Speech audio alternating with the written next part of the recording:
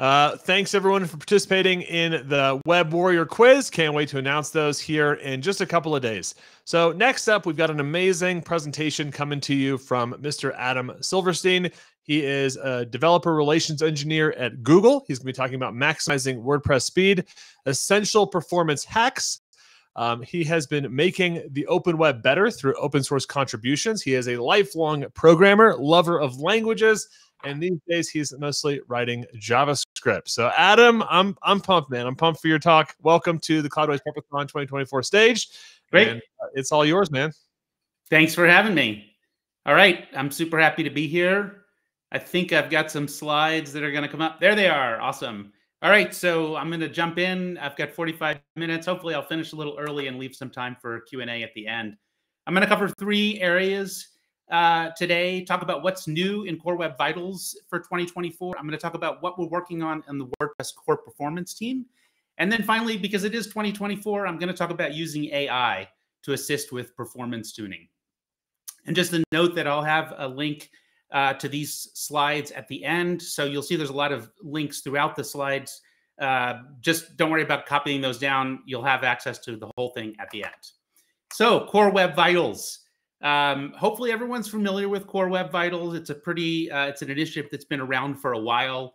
It is essentially an attempt to move beyond the kind of raw speed metrics that we used to measure everything by, like time to first byte. Still a valuable metric, but a way to look at performance as how users experience your site. And essentially trying to move from just raw speed to actually what do users experience when they visit your site, when they try to interact with your site. And so that's where the 3 Core Web Vitals come from. And they aim to measure 3 areas of user experience. Is the site loading? Is it interactive when users try to click to open a calendar or add something to their cart? And is it stable? Are there things popping in and out and shifting around so that when you try to interact with the page, you misclick and so forth, which can obviously be a frustrating experience. So we had these 3 Core Web Vitals, LCP, FID, and CLS. And this year we got rid of FID, first input delay, and we replaced it with INP, or interaction to next paint. So I'm going to dig in a little bit more. But for all of these metrics, when we're talking about a good experience, we're aiming for a good experience for 75% of our users. Users will have a variety of experiences depending on the conditions at the time that they access your site, their device, the network, and so forth. So what we're aiming for here is the 75th percentile, an important note. So what is interaction to next paint? This is a measure of all of the interactions that happen during the life cycle of a page, clicking, tapping, and it measures all of those interactions and then reports on the worst ones, the slowest interactions that happen. So it helps you identify problem interactions that are happening on your site. So a good INP score is 200 milliseconds or less. Anything over 500 milliseconds is considered poor. And in between is everything in between is deemed needs improvement. So those are the sort of numbers that we're looking at aiming for. And again, this is for 75th percentile of users. And with INP, we're focused primarily on mobile because desktop users tend to all have a good experience already. So you can focus your efforts for improving this metric on mobile users. So what does INP capture? It captures these poor experiences that we've all had on the web where we click on something and it doesn't react and we click again and then suddenly it reacts twice. Instead of these good user experiences where you click and it's very responsive instantly. And these poor experiences do impact business metrics, right? They affect user engagement, how likely users are to continue on the site, or whether they'll add something to their cart or sign up for your newsletter, whatever your goals are. So this is the critical thing to understand. And a key insight of INP is that users spend 90% of their time on your website after the page is loaded. So it's important to look at how they experience the site even after the page is loaded. And why did we replace FID? Well, FID just wasn't doing a good job of capturing these poor experiences. We all know they're out there on the web. We've all had them. But FID was, all WordPress sites pretty much are passing FID. I think it's like 99% now pass it. Whereas when we look at INP, we see that WordPress sites have a little bit more trouble passing. We're now at about 80% pass rate, which isn't bad, but still some room to improve. So this means that the new metric is actually capturing more of the poor experiences that users are having. So I'm just going to explain a little bit more about what exactly INP measures. So first input delay measured this part, the initial delay between when the user clicked and when the event handlers began to fire for that click. INP measures the entire interaction. So everything from the click all the way till the user is presented with an update so that they know that the browser is actually responding to their input. And INP also measures all the interactions, whereas first input delay only measured the first interaction that happened on the page. So the interaction is made up of these parts: the input delay, which is what we previously measured with first input delay between the click and the event handlers firing. And there can be multiple event handlers here that are going to fire. And this input delay can be long if the main thread is busy with other JavaScript tasks. Then we have the processing time of handling all of the event handlers. And this can be long if the event handlers are poorly written. A good event handler will yield back to the main thread early on and allow the browser to continue to the presentation display, so the user knows something's happening. A poor event handler will sort of hang the main thread. So there is a way to fix processing time, and that is yielding back to the main thread. And finally, presentation delay. This is the amount of time it takes for the browser to actually display an update to the user. So you've clicked on something and you're going to expand an area. If you have an overly complex DOM or a really elaborate CSS tree, the browser has to figure out how to re-render everything. That can take some time, especially on a lower power device. There's all kinds of tools out there to measure INP. All of the tools that you may have used already for page speed measurement include INP data. There's also tools that are specific for collecting real user metrics because this metric is something that only happens in the field with real users. It's very difficult to measure in the lab because it requires actual interactions. Once you figure out that you have a poor interaction somewhere on your site and you've figured out where that interaction is, you can use lab testing to try to improve that. You can use browser throttling and dev tools, and you can test like changes to see how they're impacting your interaction, and you can work on it that way. But you really do want to see the improvements in the field. So the basic process is similar to any performance debugging. You're going to repeat, make small changes, test to see if it fixes it, and then repeat that process. There's some great articles that have been written this year. I've got links here on the page, so you'll get those at the end. But in the interest of time, I'm going to move on to my next topic, which is the work of the WordPress core performance team. So most of this work that I'm talking about, you can check out by downloading the Performance Lab plugin. This plugin is our sort of master plugin that enables all of the features that I'm going to talk about that are also released as individual plugins. So just install Performance Lab, and then you can enable each of the features that I talk about individually in there. It also includes some site health checks that will tell you if you need to, for example, enable more modern image formats or various things that might be missing or set up wrong performance-wise on your site in the tools site health section of WordPress. So here are some of the things we're working on in the Performance Lab. One really cool thing is called speculative loading. This is a way of providing instant navigations once users reach your site. It leverages the new speculation rules API that's available in Chrome and Edge browsers so far. It is being proposed as a standard, though, so hopefully we'll see this across browsers.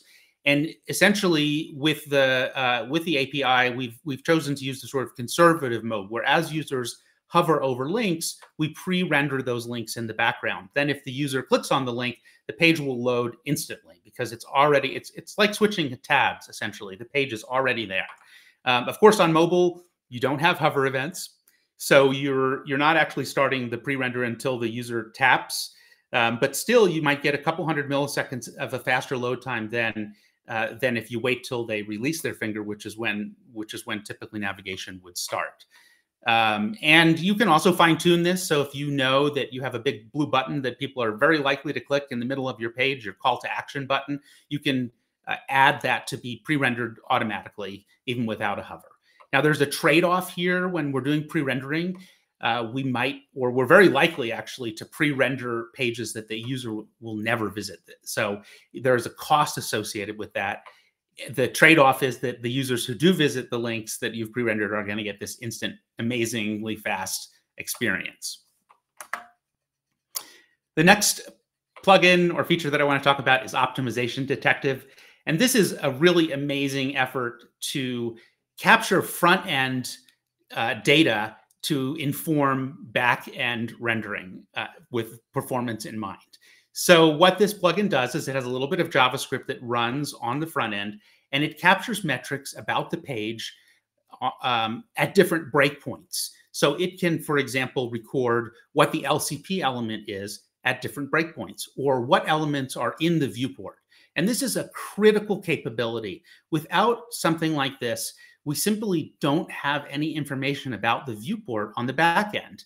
So for example, with lazy loading of images, WordPress tries to lazy load images that aren't in the initial viewport, but we're just making a guess in the back end. We don't actually know which image is going to be an LCP image. We assume that if there's a large image early in the content, that's likely to be the one, but we don't know.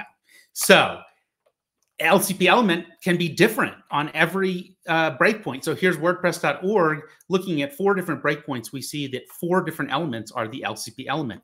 So by using this front-end optimization detective, we can actually capture which element is the LCP element, record that into WordPress, and then the next time we render the page, we can use that to prioritize the images properly, which brings us to the image prioritizer plugin. It leverages the optimization detective data to prioritize images more accurately than WordPress core currently can. So it adds fetch priority high. It knows about the breakpoints, so it can properly add breakpoint loading. It can preload background images, and it will essentially give us much higher accuracy in terms of which image we prioritize with fetch priority high, and also which images we lazy load because we know they're not in the viewport. So this is, in a way, a silver bullet, I guess, of LCP optimization, because we actually know what the LCP element is, which we currently do not know in WordPress. So check this out. Embed Optimizer is another plugin that we've been working on. This is specifically for the embeds that you get if you paste like a YouTube URL into the editor. You'll get this nice block. That's an embed. And those are now lazy loaded with this plugin, including the JavaScript that they enqueue, which can be quite heavy. And these embeds can be quite impactful on performance, because if they're all loading while your page is loading, there's this contention for resources that's happening. So by lazy loading them, you just eliminate that problem. It also leverages the optimization detective data. So it knows, if you have optimization detective installed, it knows which elements are in the viewport, so it can be more accurate about what gets lazy loaded. If you have an embed that's in your initial viewport, you probably don't want to lazy load that. You want it to load with a normal or high priority if it's the LCP element. So that's what Embed Optimizer does. And modern image formats is one I'm excited about. This plugin converts your uploaded images to a modern image format like AVIF if it's available, or as a fallback WebP, which is available on about 99% of WordPress servers. AVIF is something like 30% of servers that run WordPress support it. With AVIF, you get a huge savings, almost 50%, and with WebP, it's more like 30% over JPEGs at the same quality. And if you're using PNGs for transparent images, switching to these new formats is huge savings in space. And the reason for that is PNGs, which are typically used for transparencies where you have a transparent background, they only use lossless compression. Whereas AVIF and WebP formats both support lossy compression with transparent backgrounds. So the plugin supports this natively. You can upload your PNGs and it will output AVIFs or WebP as the fallback, and you'll get a huge savings.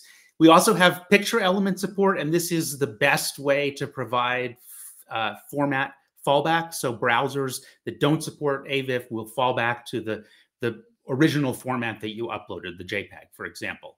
And that's by wrapping both of those formats in a single picture element that then the browsers can decide what the best image or what image they can support inside that.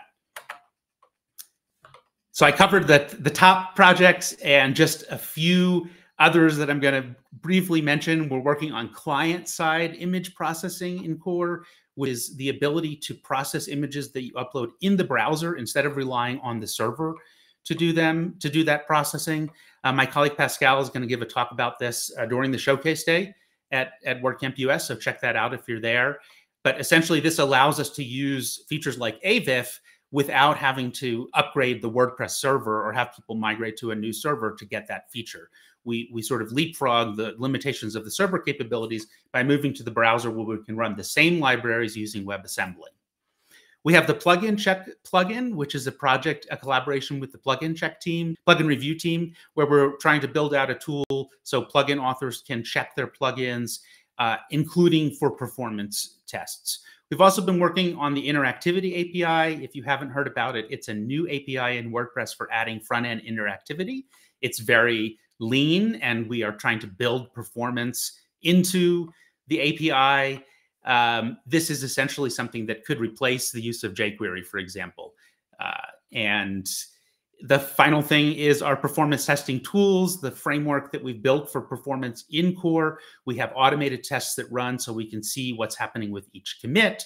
We have a whole bunch of tools that you can run, like CLI commands that you can run on your own. We also have automatic, GitHub actions that you can integrate into your project to run performance tests. And all of these tools we're making available. The idea is that the community also needs to be paying more attention and have the tools they need to test performance and build performant plugins. And this brings me to the last section of my talk, using AI to address performance issues. And a little kind of warning here: this is all experimental. And take the advice that you get from LLMs with a grain of salt. You'll see that there are some mistakes that they make. So this is just something that I've been playing around with, and I wanted to share what I've been finding with everyone, and hopefully it will be useful.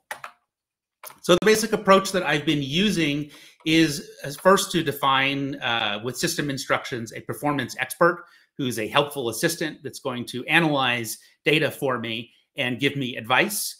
Then I gather all the data about the site that I want to analyze, including a page speed insights JSON object, maybe the HTML of the site, a list of plugins. The list goes on and on. You can really upload a huge amount of information. Next, I upload all that information to the LLM, and here you'll see that I've tested with ChatGPT and Gemini, both of which under their paid accounts allow you to upload files. So you do that kind of first to start the process, and you're asking it to analyze and correlate data. And also you can ask it to drill down on specific problems and how to solve them. So let's see what that looks like. First, gathering the data with PageSpeed Insights API, you can literally just put this in your browser with your URL at the end, and then save the JSON object to your hard drive, and that's what you'll upload to the chat or to the AI. And for getting your plugin details, I like this export plugin details plugin. It just gives you a CSV list of all your plugins and versions and so forth. You can also upload the plugins themselves, although as far as I've tested, the LLMs do not support zip files, so you'll need to upload like the whole folder of files if you want to include them. So here we go. I started this session with ChatGPT, and the first thing I'm going to do is create a GPT. This is a model that has some specific instructions about being a helpful performance expert. And then I upload all of my files, and I ask it simply to tell me what are the top 3 performance issues. And a little while later, it takes it a little while, it analyzes all the data, and it comes back with this very succinct summary of what the top issues are. These are the top issues on the site that I was testing. So kudos, good job here. But more importantly, it was able to take this huge amount of data. If you look at a PageSpeed report, PageSpeed Insights report, you look at a Lighthouse report, you'll see there's a lot of information there to digest, and it can be overwhelming. And the LLM has helped here by just summarizing the very top points. So now I'm going to continue and ask it what I should do to fix this problem. Obviously, this slow server response time is a huge problem for me, and it recommends that I, maybe look at WooCommerce because it knows that's a heavy plugin, and it also notices that I have 5 form plugins enabled on this site, which is not a very good idea, and maybe I should disable some of those. So that's what I did. The next thing I did Oh no, the next thing I did was ask it about scripts. So in this case, I'm asking it about like blocking scripts, which are the worst problems. And again, it's able to both tell me which script is causing the problem as well as which plugin is enqueuing that script. So it's actually telling me which plugin is causing the problem, which is very helpful. This is something that can be very difficult to figure out when you're looking at performance traces or a Lighthouse report. You know, where is the problem coming from? The LLM does a good job of figuring this out. Next, I asked it for a fix. How do I fix this problem? It suggested lazy loading the embed. That's a good idea. So I asked it for the code. That was the next step. I'm going to try out its fix. Unfortunately, here's where things went a little wonky. So in the code snippet that it gave me, even though it's functional, it's using an outdated approach. It's using JavaScript to do the lazy loading. So it enqueues up this lazy sizes script. That's no longer required. All modern browsers support native iframe lazy loading. So all we need to do is add equals lazy to the iframe to lazy load it.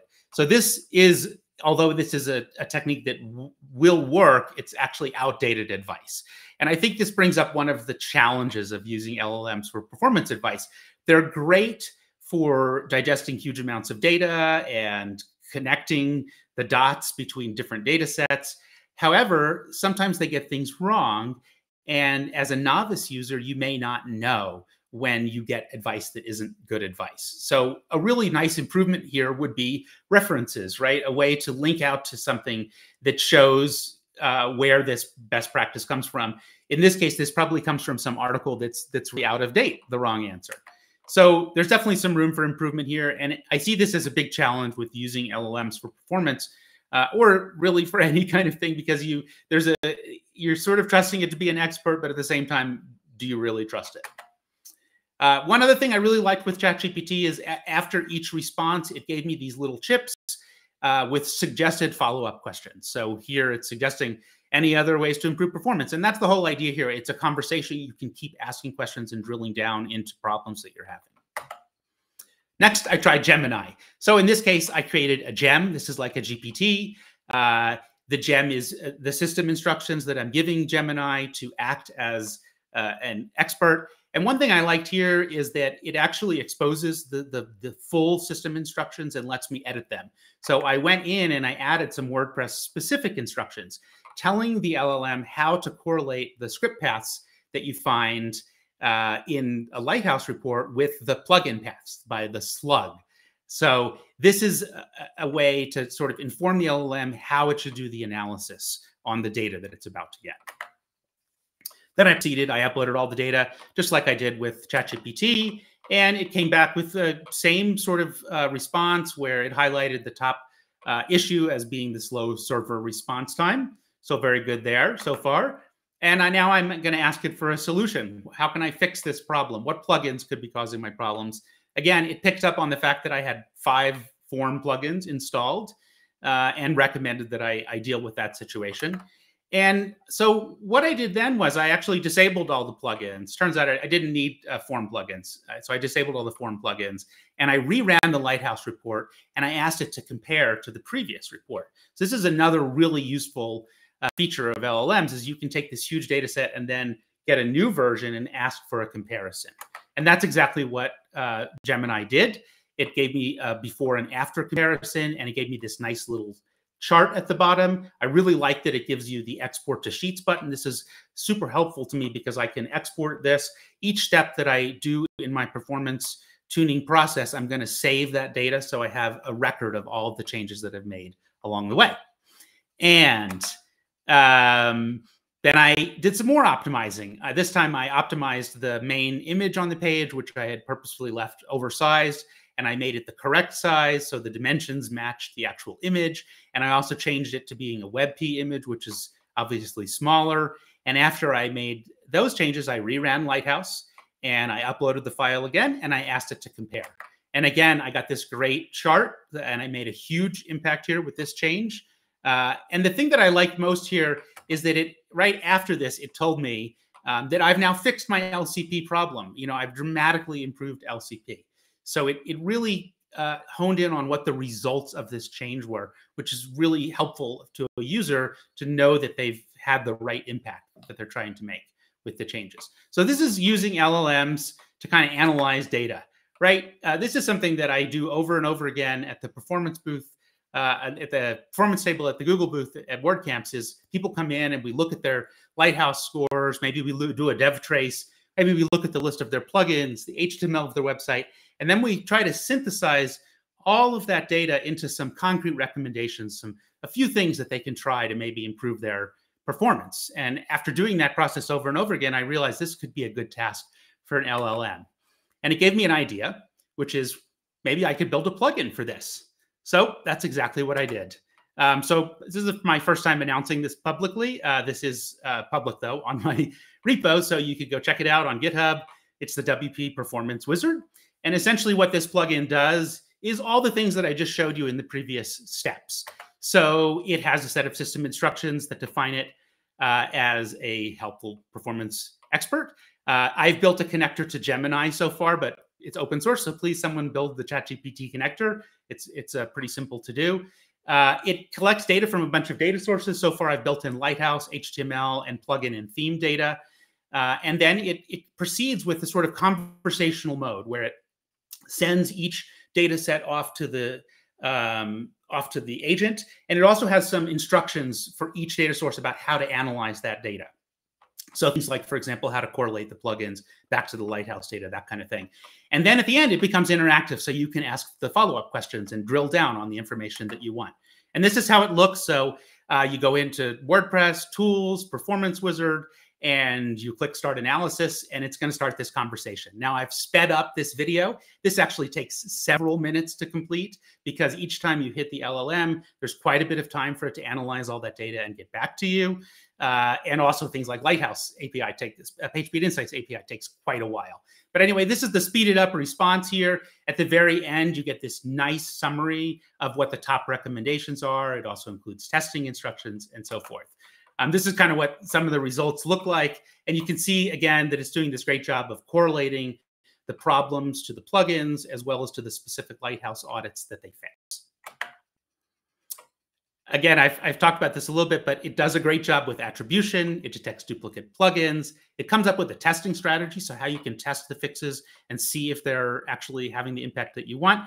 And it also identifies specific problems. So I created a plugin that enqueues 7 different JavaScript libraries, and it clearly identified that is the problem you're having. But it also sometimes gets it completely wrong, like in one case where it recommended that I increase my LCP from 1.1 to the recommended 2.5 seconds. That's exactly the opposite of good advice. The actual recommendation is to stay below 2.5 seconds. So please contribute. Like I said, it's open source. I have a lot of ideas for how this plugin could be improved and made more useful, made more accurate. I have issues open for most of these ideas already on the repo. And that is my talk. Thank you very much. The bit.ly address is the slides. The QR code that is on your screen is a quick survey for you, if you have a moment, just to answer the question, did you learn anything from this talk about performance in 2024? And I think I finished with a little bit of time left over for any questions that might have come up in Q&A. Adam, love it. Love it. Lots of kudos for you in the chat. Let's give a nice round of thank you for Adam's amazing talk on essential performance hacks for WordPress speed. We're going to now go to some time for questions.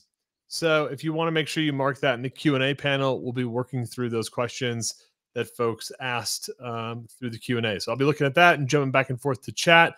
We'll start off here with this question from Prakash. What are the techniques effective for detecting and optimizing performance bottlenecks in web applications? I just pinned that up to the screen there for you, Adam. So I assume that is more about, like, when you say web applications as opposed to like a website, maybe. I guess I'm going to say the most important thing is collecting data, real user metrics. That's something where it can really inform how users are experiencing your website or application. A lot of times we tend to test things out on our high-powered development computers. That's called lab testing. When sites get live or applications get live in the field, users have a very different experience. They might not have the same high-powered devices. They might be on iffy network connections. So I would say the first thing would be collect data. And then it's similar to any type of performance tuning where you identify where the worst problems are, you try to fix those problems, and then you repeat. You test to see if that made the impact that you want, and repeat that process over and over again until you fix your problems. Here's another one for you from David. How to optimize YouTube video embeddings?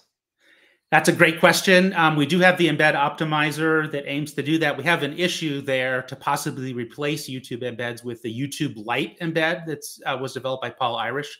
You can just search YouTube Lite. You'll find that. You can use that as a substitute. One really big challenge with any way of substituting, optimizing the YouTube embeds is that on, I think it's Safari mobile, when you do that type of lazy loading of the embed, it takes 2 clicks to start the video, not 1 click. I'm not explaining it exactly right, but there is a fundamental technical problem that even things like the YouTube Lite embed has, where you don't get that 1 play click that users are expecting.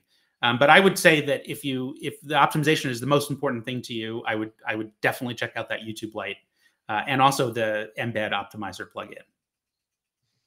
Very cool. Awesome recommendations. Let's jump to this one here from Stasha. Go ahead and pin this one on the screen there. If I choose to use an external host for my images, do I need to convert them from JPEG to WEBP format before uploading them to that host? Yeah, I think that depends on where you're talking about hosting the images.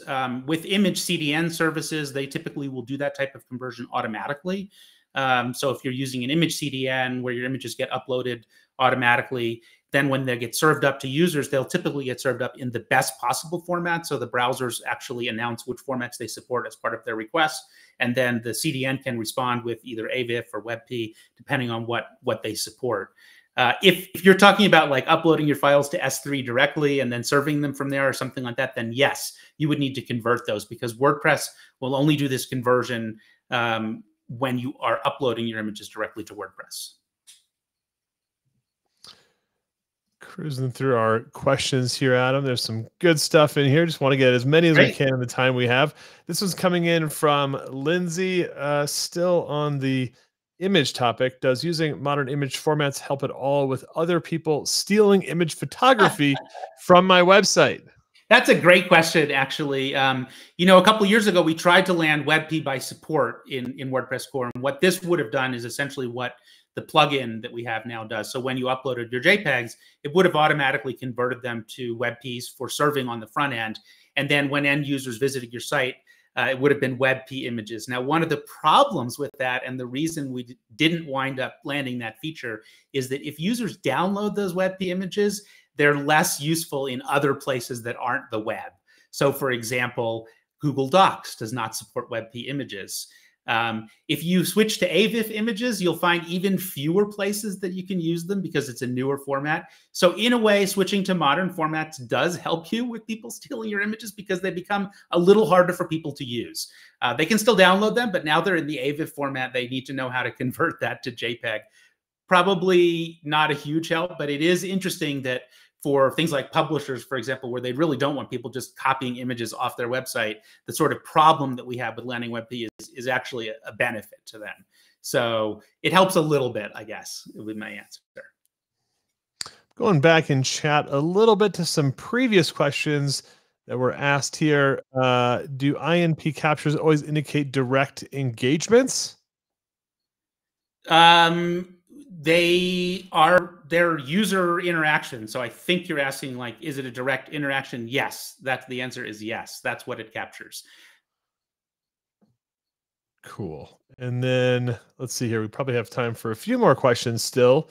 What advantages does the high efficiency image format have over traditional formats like JPEG? So HEIF or HEIC is another sort of very similar format. I think HEIC is the one that's the default output format for iPhones. So you may have come across this image format if you've looked at photos that you've synced to your computer that you took with an iPhone. If you upload them directly from your iPhone, Apple actually converts them to JPEGs. But this format, HEIF or HEIC, they're closely related. So I'm going to talk about HEIC because I know more about it, is not widely supported on the web. So it's supported in Safari, but no other browsers support it. So it's not really a web-safe image format. But we did recently land in WordPress core a feature where if you upload these HEIC images, instead of giving you an error, if the server actually supports HEIC, we'll convert those for you automatically to JPEG. So the advantage, I guess, is there probably are some more technical advantages, but it has, high dynamic color range, much better compression than JPEG. It probably has some other features that are lacking from JPEG that I'm forgetting now. But the challenge is that it's not really a web format. And so you can't really directly use it on your website unless you only have Safari visitors. This question's from earlier on WP Rocket, whether WP Rocket has all of these plugins maybe that were mentioned earlier. WP Rocket has features that are similar to all of these features that I announced. They don't use our plugins, obviously. We do work closely with several of the optimization plugins, including WP Rocket. We welcome their contributions because they know a lot about optimization. But yeah, they have similar features they have that we have in our plugin. So if you're already using WP Rocket, you probably have most of these features already. They're not doing things exactly the same way that we do them. So you might get slightly different results, but in terms of the general approach, like Optimization Detective, they definitely are doing something like that where they're capturing metrics and using that to inform how they do the loading. Yep. What metrics are most essential? I know you talked quite a bit about a lot of these. I'm not sure how much time we have for that question, but I mean, it's the ones that you're failing on are the ones that are most essential for you. And that's the whole point of these metrics really, is to help you capture data about poor experiences that users are having so that you can fix them. That's really what these metrics are for. So it's going to vary tremendously depending on your site, depending on where your users are. You might have a lot of large images that might be, you might need to pay to LCP might be your main thing. You might have a very interactive site where INP is the most important thing. So it really depends. There isn't one answer to that, other than to say the core web vitals are the top ones to pay attention to. I will say that it kind of came up in my AI section that time to first byte is a large problem in WordPress. We have a lot of sites with a slow time to first byte. If you can't get your time to first byte down to a reasonable level, your LCP is never going to be good. You're never going to get good performance if you can't get your time to first byte down. So that's usually solvable with something like full page caching. However, if you're doing something like e-commerce, that may not be a valid solution for you. So again, it really varies tremendously depending on what your needs are, what your site is. I'm going to take a little bit of a detour here on some of your core presentation, Adam, but I'd love to get your insight as a person at Google. If you want to answer this question, Shah is new in the IT field. Can you guide him on where you could apply for some basic level jobs, or any career advice do you have for people that are early in their kind of IT web pro career? Yeah, I've done some mentoring with kind of people early in their career, so I know how challenging it is. I think it's a super challenging thing to get involved in IT. Any kind of job, when you're applying, you sort of have to sell yourself. So it's really easy to try to tout up what you can do and then feel like you're lying about it. The imposter syndrome, as they call it. I would say for me personally, that's all I can really share is my own personal experience. One of the biggest things was getting involved in open source. Early on, I applied for a job at Automatic and I was denied because I wasn't WordPressy enough. And that led me to releasing a plugin and eventually getting involved in WordPress core and eventually becoming a core committer, which I've been doing now for over a decade. So that work that I did in open source in WordPress core was essentially my resume when I went to get my real job essentially out there in the industry. Was I could point to all this work that I had done in WordPress core. I could point to the commits. I could point to the things that I landed. I think anything that you can get involved in, whether it's WordPress or some other open source project where you can, and I was donating my time, I should say, but you get the experience of working with other people, of building code, interacting, which is a critical part of being successful in tech. So I would say get involved in open source, get involved in WordPress core. And Adam, I love from that advice, just the like taking the rejection of an opportunity and actually using that as feedback of like, okay, if I went and did this other stuff, maybe that would help you. Obviously, it helped you immensely in your career. Yep. Maybe we have time for one more question here. We're going to go from Dimitri. If we made change to optimize Core Web Vital, why we can't see changes when we use the online Google PageSpeed tool? Okay, so there's a couple things here.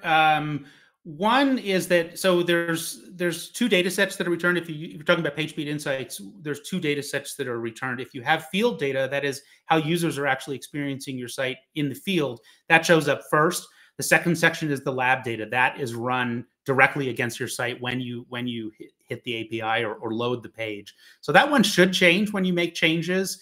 I will say there's a lot of variability in those tests. So if you run them repeatedly, you'll get different numbers each time.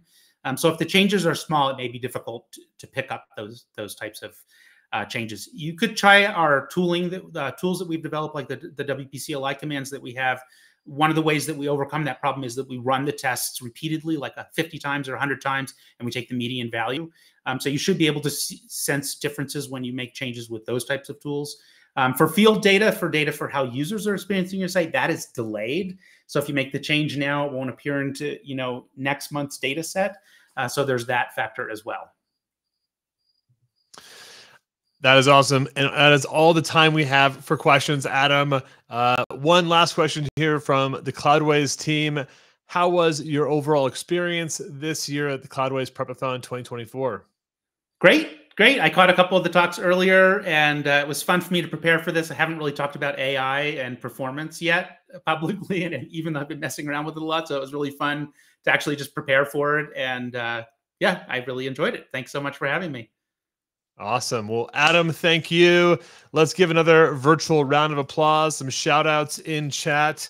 Our speakers are suckers for those emojis and memes and all that good stuff. So let's give Adam some love here at Cloudways Prepathon. So seeing lots of thank yous, awesome talks, all that good stuff. Adam, thank you so much for stopping by the Prepathon. Thanks for having me.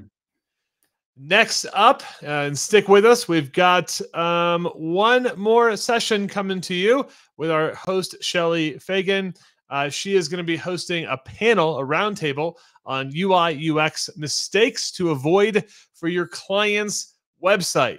So if you're building websites, if you're launching web apps for your clients, these are going to be UI, UX mistakes. We've got some top experts coming in to join on this panel. So we're not quite yet done with day one of Cloudways Prepathon 2024. So stick with us and we will be right back.